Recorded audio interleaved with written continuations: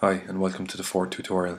In this tutorial we're going to set a tap target over our avatar so that when we click it the icons from underneath will pop out. So first we're going to create a tap target with a sprite. We're going to give the sprite a width and height of 0.5. And also, so that our sprite follows around the avatar, we're going to give it the same X and Y values.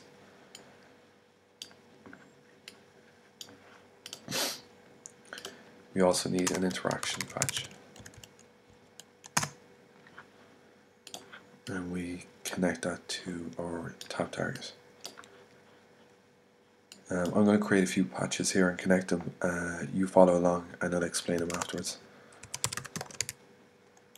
So we're going to get a sample and hold, a multiplexer, and math.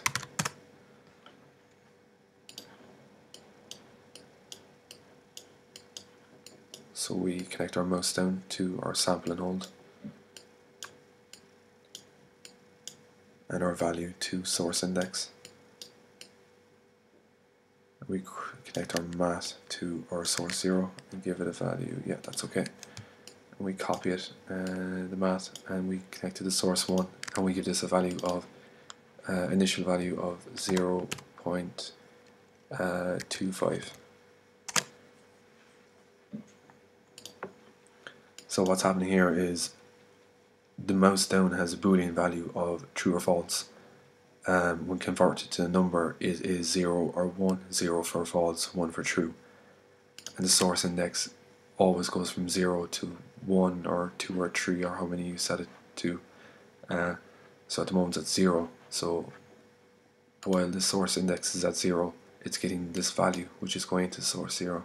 So the value is 0 at the moment. However, if we click down, which our mouse will then get a boolean value of true, which is equal to 1, then the source index is going to be updated to 1. It's going to slide across to 1 and get a value from our second math patch, which is minus 0.25. So the next thing we need to do is, actually we can connect this up and I'll give you an example of what will happen before we add an inertia patch and after we add the inertia patch. So I'm going to create another sprite. And this is going to act as the icon. So 0.3, no, 0.03.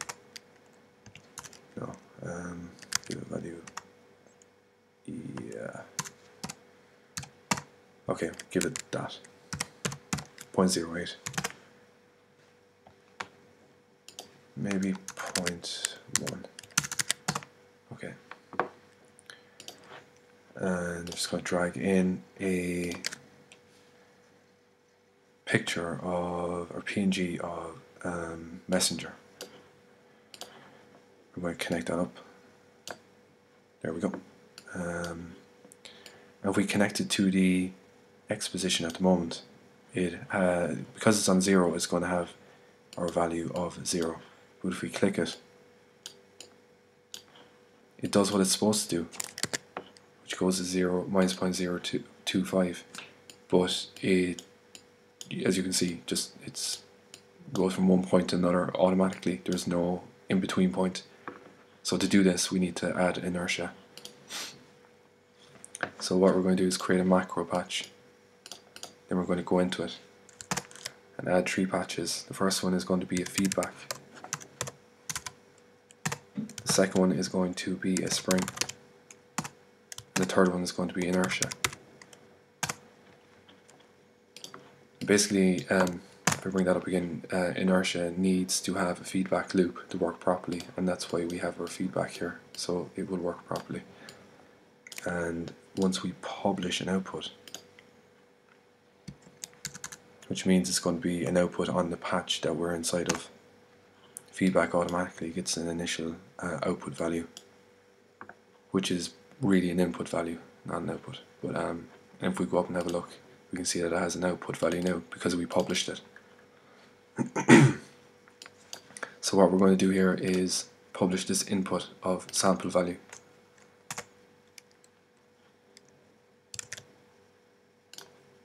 Yeah, sample value. And we're going to publish input,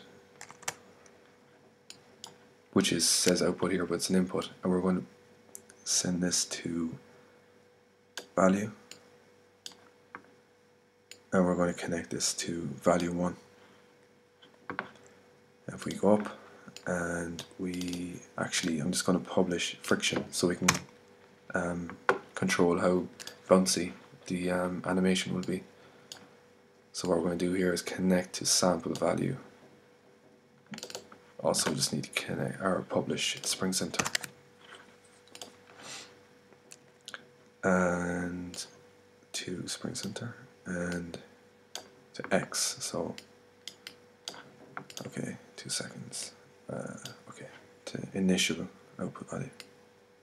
Yeah. So that's my mistake. There's no need to publish sample value. So we can just uncheck that, and yeah, so all we need to connect to is initial output value, which we can see is down here, and spring center, which is connected to here, and then we connect it to an X value, and it has that in between motion that we were missing beforehand. So yeah, it's obviously very springy at the moment. So we're just going to add the friction to maybe 10. Yeah, it's better. Maybe a little bit of bounce. Yeah, cool. So we can give it a static Y position of -0, minus 0.05. Sorry, minus 0.5. But we just have to hide it behind our avatar. So when we click it, it comes out. We can give it a less value here, maybe 0.2. So there we go. And basically want to copy and paste this so we can do it for the other side as well, for the last app icon. But to make it a little bit easier, we're going to highlight all of these and click macro patch, which automatically puts it into its own macro patch here, and you have all the stuff you were working on beforehand. We're just going to rename it to exposition. And what we're going to do here is copy and paste this, and I'm just going to drag in last app PNG, copy exposition.